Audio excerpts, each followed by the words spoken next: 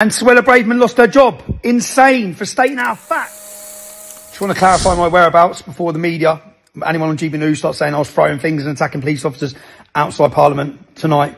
I'm having a Ferrero Rocher ice cream laying on the sofa. I'm not there. You can't blame me. Okay? It wasn't far right. It wasn't thugs. The police haven't got their batons out, as you can see, smashing everyone's heads in. They're literally hiding.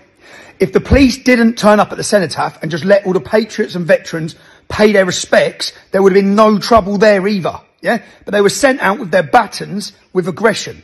Like every time we ever see them on our demonstrations. When it comes to pro-Palestine, when it comes to Black Lives Matter, they appease, they literally tie their hands behind their backs. They let them chant terrorist slogans, they let them promote hate. Comical. And Suella Braverman lost her job. Insane for stating out a fact that every member of the British public can now see.